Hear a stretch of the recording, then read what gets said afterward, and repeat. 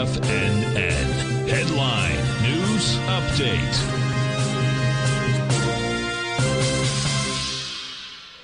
Good morning, everyone. 11 o'clock, Tiger Financial News Network market update with Basil Chapman. The Dow is up 63 at 34,134. We took out the left side low of August in the Dow with an H to M pattern. This is where you could get a little bit of a bounce, but the technicals are still so weak that there should be some kind of retesting. Certainly the 33,914 200 period exponential moving average looks like it's key support that has to hold. The S&P is actually even sharper up. S&P is up. Whoops, S&P right now is up 22.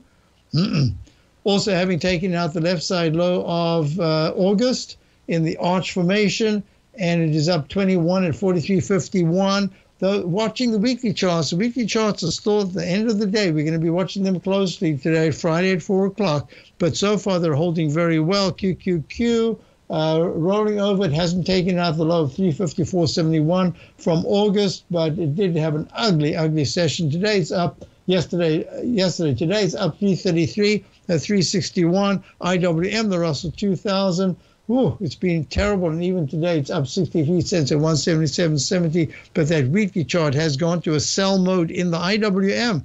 Is that the canary? I don't know if it's the canary. But in the meantime, gold had a nice move up 8 points at 1947, and that's as the dollar is making new recovery highs. But this is exactly the area where you can expect to see some kind of resistance in the dollar, and the crude oil still acting very, very nicely. It is up 47 cents today at 90.11. Hasn't taken out the left side high, but this is interesting that it's holding so well. And if you look at the TLT, it took out the left side low yesterday. It's having an up session today, up 59 at 91.29.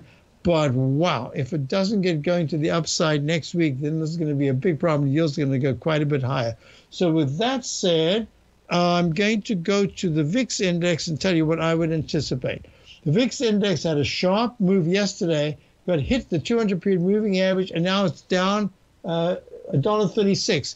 If today the VIX index actually closes under 16, that's just saying you're going to have to wait for a really good, strong reversal with the VIX going up into the 20s, and then the market makes this major turnaround. We're not there yet, but at the same time, the VIX index is something to keep your eye on next week because it's going to be very important. Have a great weekend. I'll see you later, and stay tuned for great programming. Thank you for being here.